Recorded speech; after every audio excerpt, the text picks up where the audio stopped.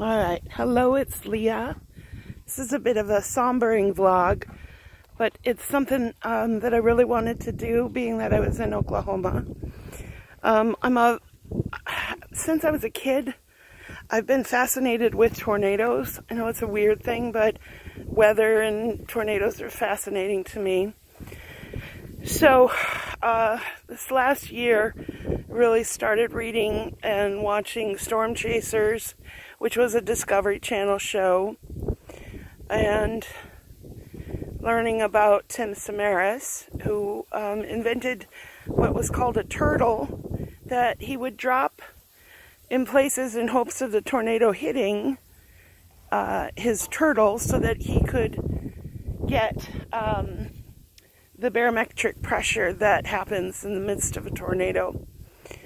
Unfortunately, here in El Reno, Oklahoma, Tim Samaras, his son Paul Samaras, and Carl Young were taken by the largest tornado ever on record, which was 2.6 miles wide here in El Reno, Oklahoma. And we are at the memorial. The memorial is at the site where they found Tim's car. It's a bit of a tragic story, particularly they were saving on gas, so they weren't in their usual large truck that they usually did their storm chasing. They happened to be, I want to say it was like a Ford Escort, or it was a smaller car, and they believe that this was a rain-wrapped tornado, so it was really difficult to see. And being so large, you couldn't really tell if it was clouds or if that was the actual tornado. It's if you're interested in that stuff, it's fascinating. But unfortunately, it was also, the tornado itself was wrapped by these, sort of wild vortices that were circling around the actual tornado. And one of the vortices caught the three of them in this car at the corner of Reuters and Radio, which you can see if you can see the stop sign. One of the vortices threw the car. They've tracked the vortice to have had 300-mile-an-hour winds, and it threw the car to this location that the actual wonderful site that they've allowed to put here in El Reno, Oklahoma. As you can see, they have the three crosses for the three of them, and people leave kind of little goodies, not necessarily as junk, but just, there's kind of like little pieces of, Tim was, into all these electronical gadgets, so people leave gadgets. I've heard that even he loved McDonald's cheeseburgers, so sometimes people leave a cheeseburger. There's a couple of pairs of tennis shoes. There must be something to that. And as you can see, people leave their different license plates here. I should have thought a little bit more, because I could have put an Arizona one here.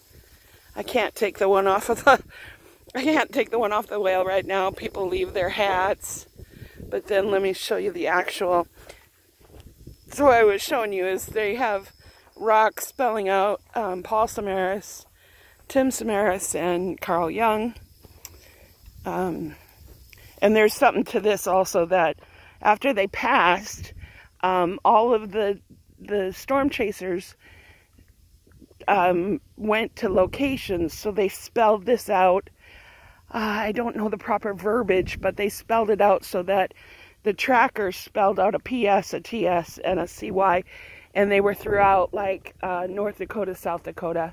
It's really cool if you're interested in that sort of thing. They all put their trackers so that it spelled out their names. And then here is, the sun's shining on it. It's a nice day. It's warm. Here is the actual memorial.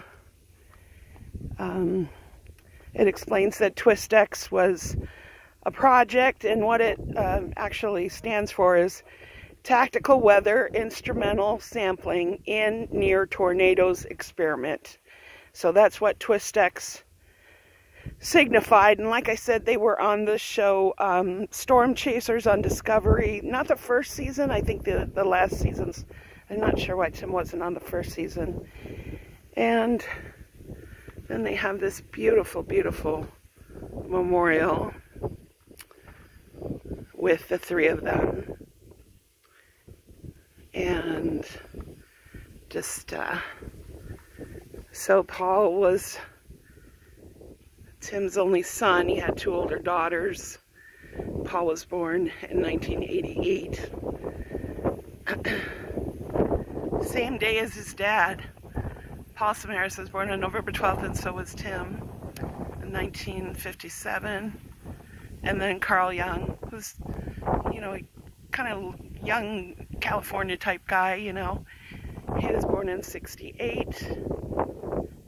And just a couple more things I'll show you that, so Paul was doing the photography, and he was getting, it says he was getting a degree in animation.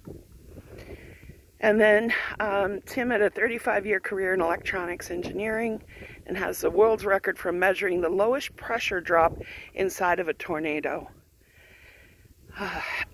And then for my New Wave alternative fans, it says here that Carl, I love that this is on here, says he enjoyed hiking, water skiing, Italian westerns, Depeche Mode concerts, hiking, dancing, videography, photography, music, and a world traveler.